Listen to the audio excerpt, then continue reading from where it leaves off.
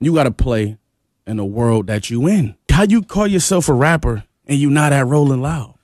How you call yourself a rapper and you not like at South by Southwest and you not at the BET Awards promoting, just rubbing shoulders? You can't call yourself a rapper. I know that stuff costs money. Man, you know how much money you gonna make if you make it to what you trying to do? You got to put your all into it. Yeah, go broke for it because you're investing in yourself. You can't afford to rap over a mediocre beat just because your cousin made it. You can't afford to do that. You know what I'm saying? You can't afford to shoot a video with a dude just because it was $100. You can't afford to do that. So once you start taking your career seriously and start making quality moves and start building up a team, trustworthy dudes, it don't got to be your cousin or your dude who you went to school with. It could be somebody who you just met yesterday who could do the job.